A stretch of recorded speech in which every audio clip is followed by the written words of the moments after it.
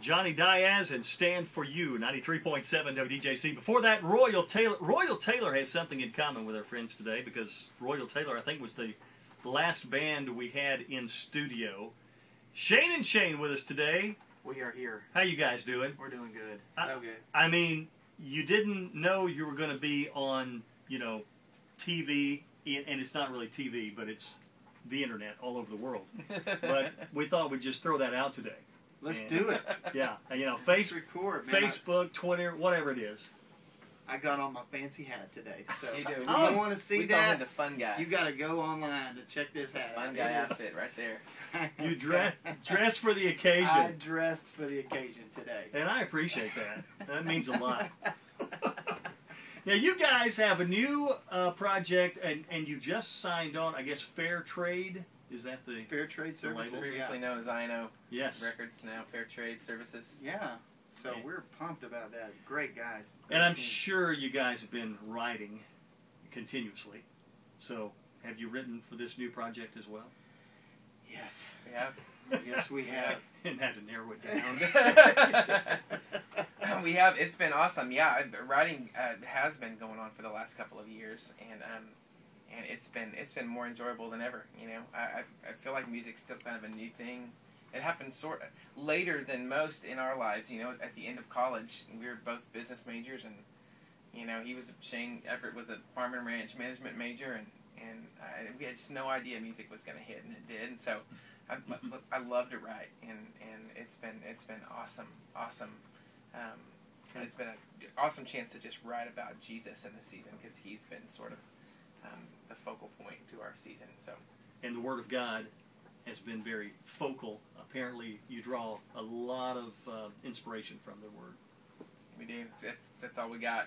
That's about. That's all we need, isn't it? That's about it. Well, I've tried to stall long enough. Have you warmed up? You feel like the vocal cords are We're ready? warmed up, yeah. We probably should say a little bit about this because it's just going to be a chorus. Okay.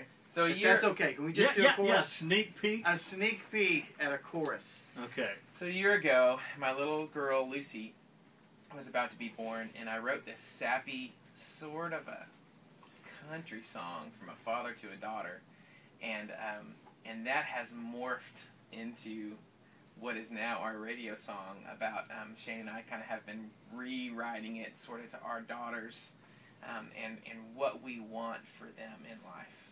And there's pretty much just a couple things we want for them in life, and you'll probably hear what it is in the chorus of the song. But All right. And Shane Everett Yep. has two daughters, right? Two daughters, Okay. Olive and Lillian, yeah. And Shane and Bethany. Shane Bernard, who was just speaking, you wrote the song, I guess. Did you write most of the songs? yeah, well, Shane helped too. Okay. Yeah, on this one. And you're married to Bethany Dillon, Uh-huh. we know as an artist for a long time. Yep. But y'all have one daughter. One And daughter. so, go for it. Cut loose. All right. The studio's yours. Me. Okay. I wish that I could be your everything, be the one to give you all the things you need. Sometimes I'm gonna let you down, but there's someone if you just believe. He'll be your hero like he's always been for me. Darling, Jesus is the one you need. Oh, yeah. Studio audience. All right. Wow. Pressure on. We have a couple of lovely ladies in the studio. Yes, we do. Watching Justin Brown is in today. And, of course, the webmaster himself, Mark Harvard. Appreciate you getting that on the web as well. Shane and Shane. Now, what's the title of the song? The one you need. The one you need. The One You Need. Yeah. And that is a cool story behind that, too, as I recall. You have. It seemed like... Oh, okay. The One You Need. Am I confusing that with the one word? With one Yes, word. I saw a It's cool story. Yeah, with Yeah. one word. Okay. With is in the one. So all the songs are close. I was going to say, yeah, it probably relates to the same person.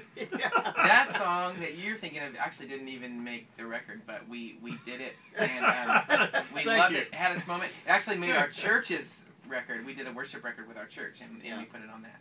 Okay. So, Well, yeah, I try my best to find the most obscure songs to talk about. We're on a new record label, and they were like, no, No, I don't they think didn't so. Say that. I'm just kidding. I'm kidding. They didn't say that. Fantastic, man.